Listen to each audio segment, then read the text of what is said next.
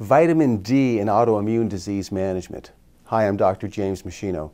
It's only recently that we learned that vitamin D supplementation may be really useful in managing autoimmune diseases, at least as part of the management plan. Back in the day, originally we knew that vitamin D could help to reduce the risk of osteoporosis, but even then, the dosages that we were taught in school were incorrect. We were told that the person should get 200 IUs a day, maybe 400 IUs a day from a multiple vitamin. We know now that's not enough in most cases. And in the early days, to prevent osteomalacia in children, we were running around the house. I remember my mother chasing me around, with a spoonful of cod liver oil to get that vitamin D through the wintertime so that our bones would grow properly, because the vitamin D was that important. Then, in recent years, we learned that vitamin D had some important anti-cancer properties. It could slow down the rate at which cells divide and help cells mature to full adult cells. These are two important ways to reduce the likelihood that a cell will become a cancer cell. But now we're seeing that vitamin D has really important immune modulation properties. So that makes it important in the prevention of cancer, also diabetes, and in autoimmune disease and chronic inflammation. So how does vitamin D help to manage autoimmune disease? Well, we're understanding that it does, and very recently in 2002 in the Journal of Immunology, Dr. Zhang showed a very incredible study showing that one of the ways that vitamin D is helpful is that it inhibits the release of two really inflammatory compounds from immune cells.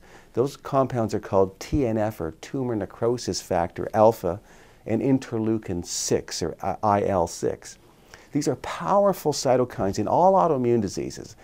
The white blood cell that starts to go crazy is called the macrophage, and it starts to secrete, excessive amounts of TNF and interleukin 6.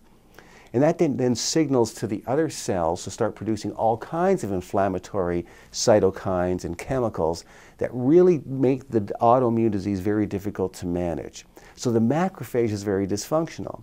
Now, what happens is that when those inflammatory chemicals are being produced, not only is there inflammation, but it's causing some cells to divide too quickly, forming nodules and nodes that you see on the hands of people with rheumatoid arthritis and people with ankylosing spondylitis in the spine. You start to get these major spurring, bony growths happening, and the person becomes very rigid and they're in a lot of pain. And also in the lungs and in the kidney and the heart, you start to see connective tissue, fibrotic tissue forming that can actually lead to the person's demise as the lungs shut down, the kidneys shut down. So these inflammatory chemicals are really important. So there are drugs that have been invented to shut down the overrelease or the activity of TNF and interleukin 6.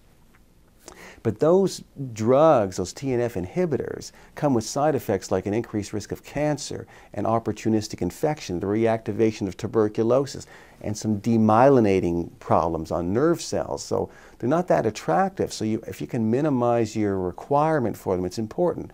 What we're seeing is that vitamin D has an effect on the macrophage to block it from secreting too much of TNF and interleukin 6.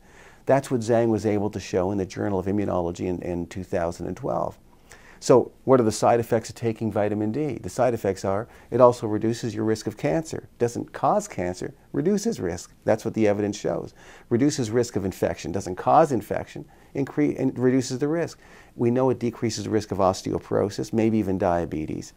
And on March 8th, 2012, in the Journal of Neuroscience, we saw an amazing experimental study showing that vitamin D helps to break down the plaque that's related to the development of Alzheimer's disease. So if you can stop the beta amyloid plaque from forming and you get the macrophages to gobble it up, your risk of having Alzheimer's disease is significantly lower.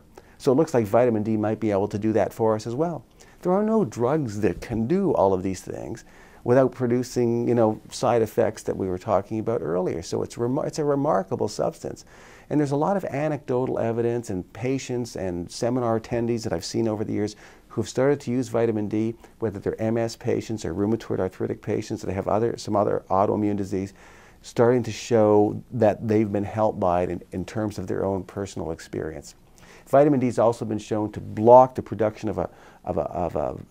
actually encourages rather the production of a very anti-inflammatory immune chemical or cytokine known as interleukin-4. So while it's suppressing interleukin-6, which is very inflammatory, it's encouraging the release of interleukin-4, which helps to suppress inflammation. The problem I have is that most medical doctors don't study nutrition and natural medicine. They don't follow the nutrition journals and journals where there's published material like this. So they often don't manage their autoimmune patients by giving them comprehensive nutrition, lifestyle, and supplementation advice that is really targeted. Now, vitamin D is not the whole story. What I would suggest that you do is click on the link below and read my review article called Nutrition and Supplementation Management in Autoimmune Diseases. All the scientific references are there, so you know you're getting only sound, evidence-based information from me. If you have an autoimmune disease or any chronic inflammatory state, this is an article that you have to read. Now, remember that at machinohealth.com, you'll see my other research review papers. You'll see footage from my live professional seminars, other resources, downloads, videos I've created. They're all there for free to help you lead a long, healthy, functional life. All of my review articles and teaching materials have all the scientific references in them, so you're going to know you're getting only sound scientific information from me on any topic that you're looking for. So you should make machinohealth.com an ongoing, reliable resource of health and wellness information for both you and your family members. Thanks so much for watching.